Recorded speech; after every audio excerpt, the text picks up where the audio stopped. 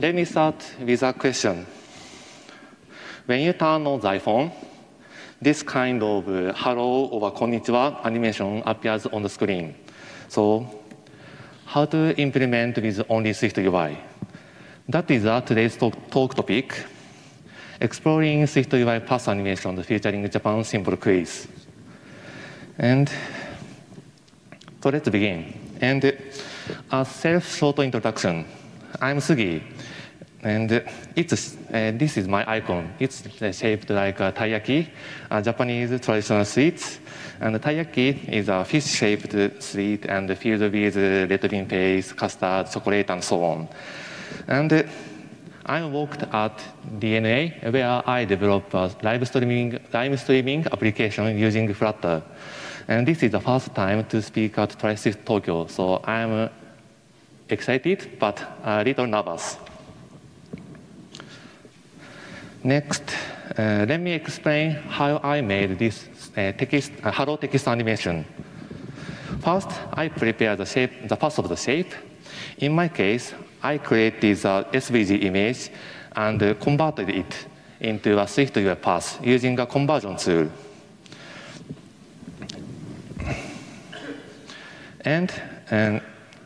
And then I created a custom shape that defines animatable data to manage animation. Animatable is a protocol of SwiftUI that can smoothly animate values in SwiftUI views. In this case, I set the animation progress to animatable data. This is the source code. You can see the detailed source code later in this slide app or blog post. Next,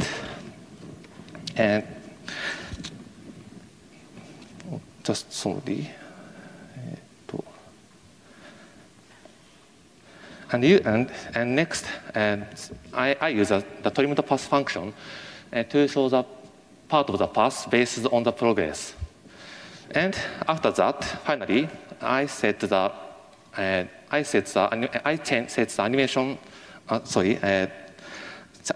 animatable data value, that is animation progress, from 0 to 1.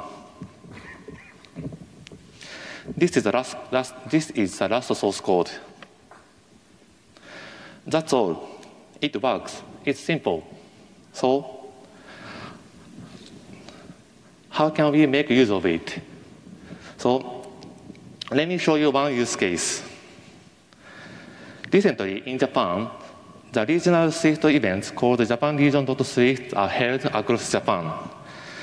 I use this animation topic, a few of these events, to do a symbol quiz. That is, participants get a symbol related to that region to help participants know about the region more. And these are some of the quizzes I did in the past events. So let's try the Japan symbol quiz here. A symbol related to Japan will slowly appear on the screen.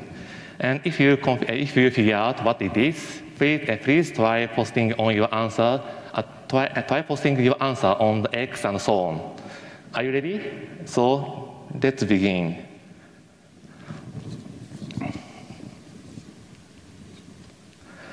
Maybe it looks different now. So, anyone getting this? Maybe. So, okay, time is over. So let's review the answer. The answer is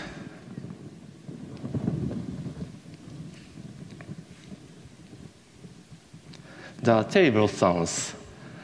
The cherry blossom is deeply connected with Japanese culture and history. And there is a word, ohanami, which means flower viewing. And it's Japanese spring things and very famous to tourists too. And Showa Kinen Park, near this avenue, is a famous ohanami spot in Japan. So, and the cherry blossom there is still blooming. So if possible, please visit there during the conference. And wrap up.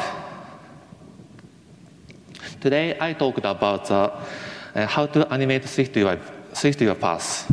And it's simple, but very useful. And we also did the Japan symbol quiz here to using how to animate SwiftUI path. I hope you enjoyed it. And did you have fun?